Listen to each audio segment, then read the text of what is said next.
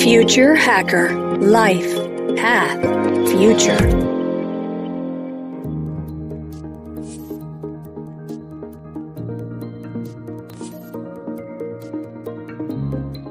Hello, everybody, and welcome to Future Hacker. I'm your host, Maria Taiji.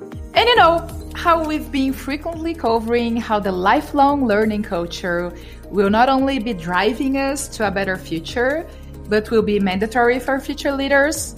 So today's guest is one of the best examples I could ever give you of taking that very, very seriously. Francisco Santolo, first of all, he's like a citizen of the world. He's the lifelong learner. And, he's also the CEO and founder of Scalabl, a global company builder, Consultancy Entrepreneurship Academy. He was named the Startup Hacker by Forbes and a finalist for AMBA Entrepreneur of the Year in 2021. He's a serial entrepreneur, consultant, trainer, MBA professor, influencer, and speaker. So as you can see, he had to be our guest here at Future Hacker. Francisco, thank you so much for your time. Maria, it's a pleasure to be here. Thanks for the invite. I'm so glad. Francisco, you've been everywhere, literally. You went to renowned schools like Harvard, Stanford, Singularity, MIT, and the list goes on and on. You're using what you believe is the best of each of them for Scalabl, but you put your own twist on that and you make it something more feasible to all entrepreneurs out there. So could you please, to begin, just share with us your story? Okay. I started as a corporate employee. Started as a trainee. I used to live in Brazil and worked for a cosmetics company nowadays it's one of the leaders in the world. It was a great experience. It has been named the biggest bee company in the world, very linked to sustainability and very taking care of their stakeholders in a fantastic way. So the experience was great. I started having a regional position, a managerial position very young, at 25, 26 years old. And I continued like this for 10 years till the moment in Kellogg, having after the MBA, a postgraduate course on general management. I had a networking class, and that networking class changed my life. I discovered in an exercise that every one of us, very, very friends of each other already and very intimate with each other. We had never told us our dreams. We had a very difficult path, imagine, to reach our dreams. On the other hand, everyone was able to help each other and solve each other's dream in a minute, in the moment we mentioned them. So I came back to Argentina. I was still working in this big corporation. And I decided to start taking coffee once a day with one person. First, I started with friends, then with unknown people. And I finished every conversation by saying there must be something I can do for you that maybe it's easy for me, but that can make a difference in your life. And it was then when everyone started to ask me for help in their ventures. So by helping this group of people for 4 months for free, I received 2 companies. 2 of them offered me 20% of their company for me being in the board and helping them scale. And there, my love with entrepreneurship restarted. I had been an entrepreneur when I was young, with the internet age. At 13 years old, I had founded the second chat program in Spanish over Merck. And it became a group of entertainment websites. And by helping all these entrepreneurs, I was able to quit my company. I decided to become a full-time entrepreneur, helping entrepreneurs. Then I got another job in Middle East, but in the end, I decided to found Scalabl, continuing doing this in more scale. I never imagined it would be so big. I never imagined I would have the chance of accomplishing the dream of making something global and impactful. But it grew very fast, and in 1.5 years, it was leader already in Argentina in the training entrepreneurship space. I think I got there in the right time. It was just the exact moment when this was booming. And then in 2018, we started the international expansion. It was kind of risky, and 2018 was a terrible year. Everything went wrong. but I think I took the right decision. Instead of expanding to Latin America, I decided to expand to Dubai, to then open Saudi Arabia. I went to India directly, and I went to Hong Kong to open then China. And nowadays, we're in more than 20 countries. We have graduates from more than 50. And we have more than 1,500 graduates. And we're doing consulting, training, and it's grown a lot. That's a pretty cool story, Francisco. And, congrats on all your accomplishments. So this is not going to be an easy question, but what would be the 3 most valuable lessons you learned on your journey? It's a wonderful question. The first thing that comes to mind is that it's super important to understand what your purpose in life is. And if you don't get so far away, just try to think what you really want. And why? That question, why, is super important. Why in the end do you really want to accomplish that thing?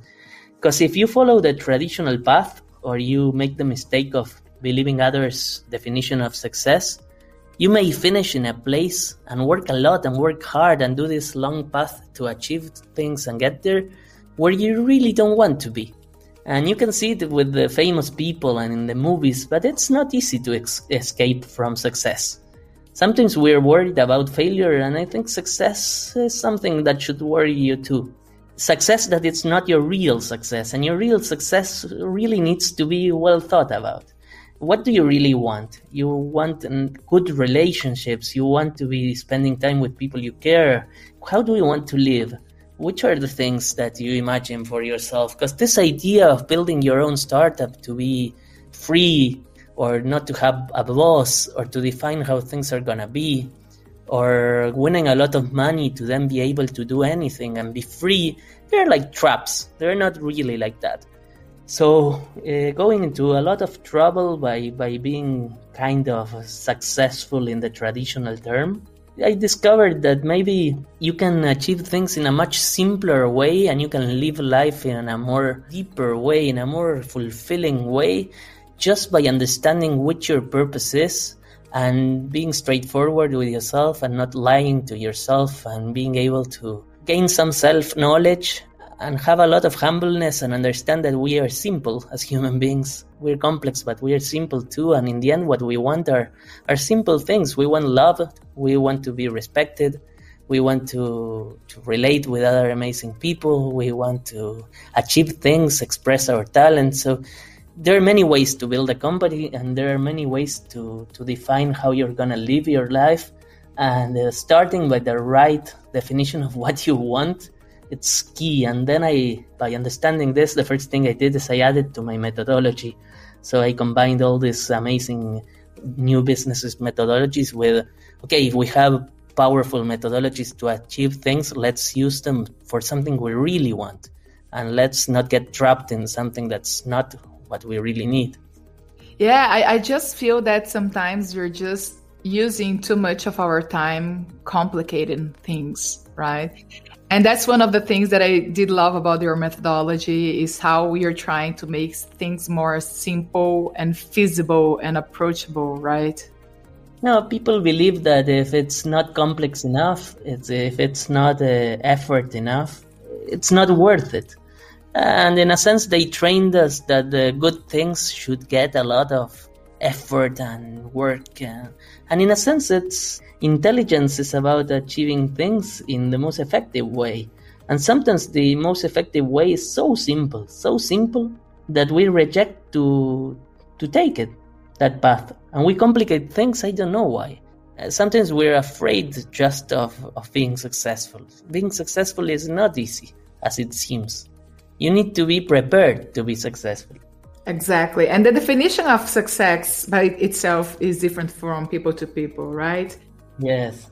Following the line of getting into this mindset of making things too complicated, so you believe that this old school business model, doing business plans and revenue targets, early stage investments, and so on, they don't really apply to people when building your own business. So you're challenging most of business school. I mean, all of business schools, basically. So why is that? Let's discuss that. In reality, I don't want to take credit for something I didn't invent. But if you take, for example, there's a big movement of new methodologies for business starting in 1997, 2000, 2001, 2003. And one of these authors that I really believe is one of the geniuses in designing these new methodologies for entrepreneurship is Steve Blank.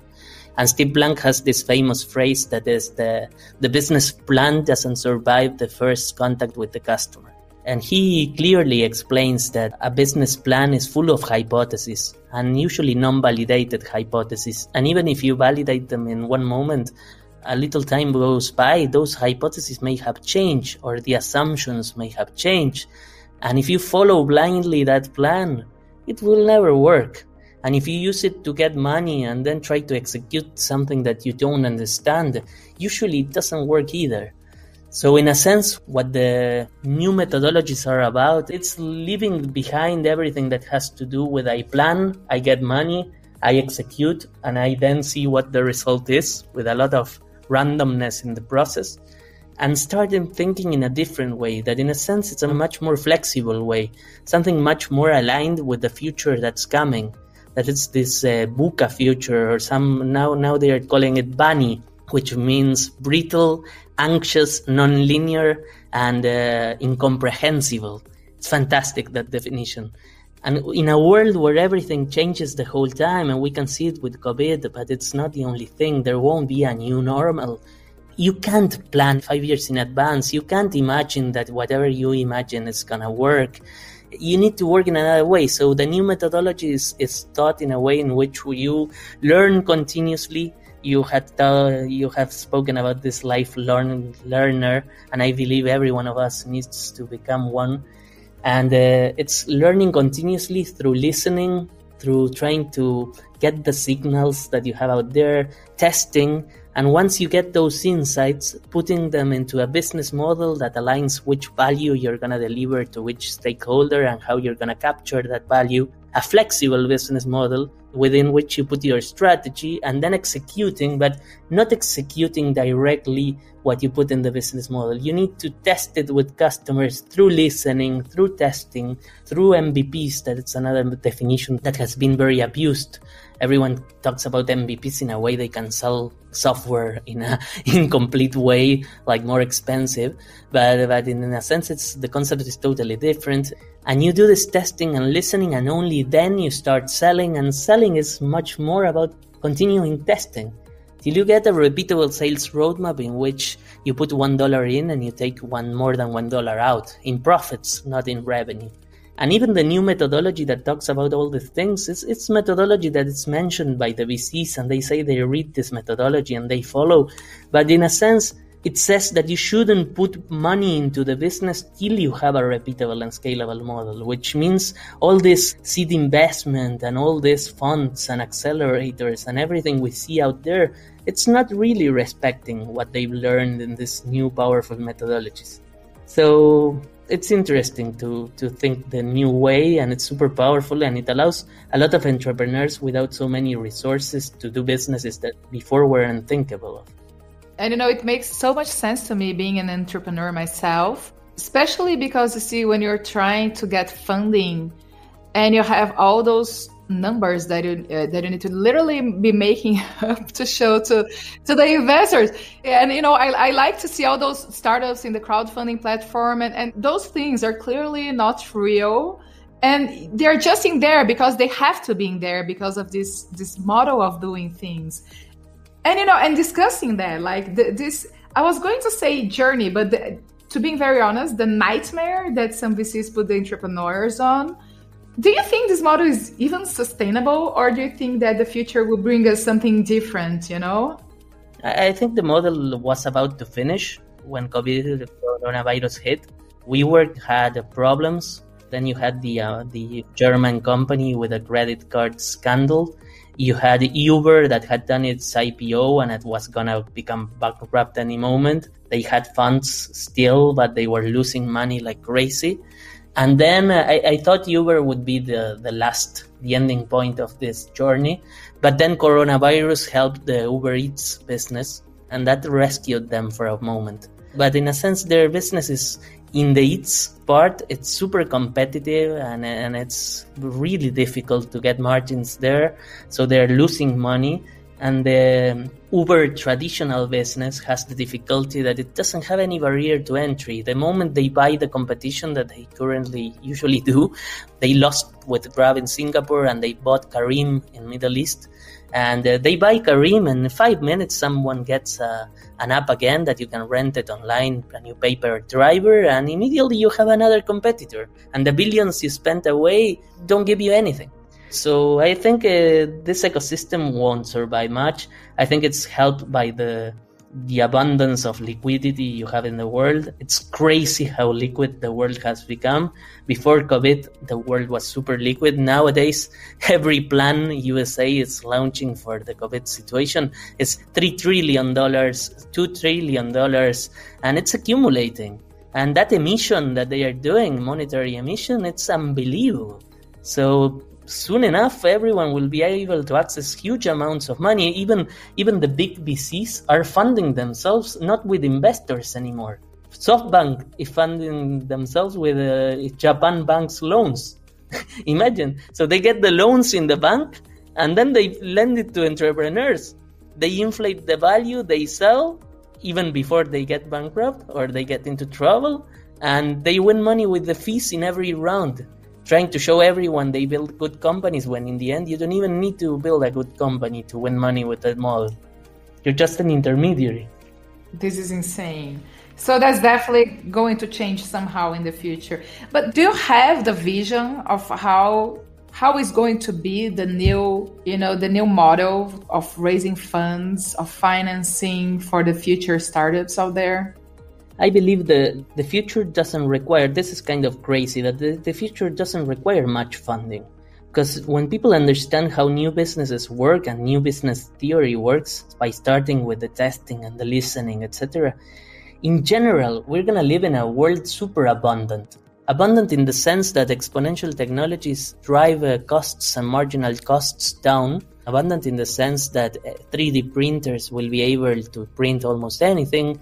Abundant in the sense that the logic of the first industrial revolution and the first corporations, when Ford assembled the Ford T in the assembly line, doesn't exist anymore. Corporations were built to build at scale.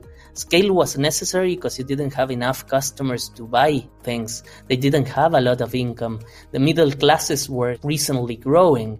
The 20th century and 21st century, they're the centuries in which the individuals start gaining strength for the first time. The world has always been dominated by very little people. The aristocracy was in proportion very, very small. And in the 20th century, it's been, if you see the Netflix shows about the crown, or now there's another one that's very interesting about the last Tsars in Russia, in the Russian Revolution, you immediately see that everything that's happening with technology in this century, it's about the 6D of exponential technologies, that it's democratization. When you have depreciation and demonetization, that there are two effects of technologies becoming exponential when they digitalize themselves, then more individuals have more power, communities multiply their power, and whenever you realize the world has changed, and people want nowadays, the goods can be produced, personalized for different niches, and these goods will be cheaper and cheaper and cheaper, and when you realize the production won't be the most important part of businesses, I mean, the capital that you used to need to produce in scale, in the end, majority of the businesses right now are skipping completely the value chain. And this access to the final customers is very easy, and the installed production capacity is huge. So with this outsourcement of the corporations that gave their production and usually sales or logistics to third parties, nowadays everyone can access those things as an outsourcing. And in the future, everyone will be able to produce in a cheap way with their 3D printers, maybe with open source models. So I believe that the logic of business nowadays is starting by the customer and not starting by the production.